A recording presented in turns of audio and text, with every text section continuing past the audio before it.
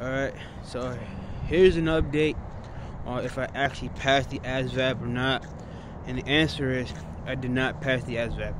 Once again, I done failed the Asvab, and they keep telling me to study, but I'm thinking I'm not going to even join no more, because I'm seeing everybody else pass the Asvab except me. Because today I went to go take a verification test, and someone got kicked out because 2 questions on the arithmetic reasoning didn't even show up, the ones that I've been studying.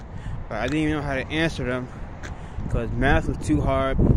Paragraph comprehension didn't make any sense. I don't know how to do it.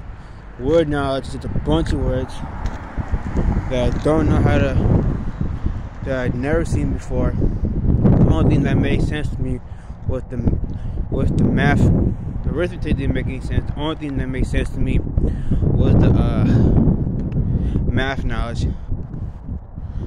So this test was too hard. I can't pass it, but I was watching everyone else pass the test and go to boot camp and live the good life except me. So, and nobody's helping me do stuff. So I'm not gonna keep on trying to study.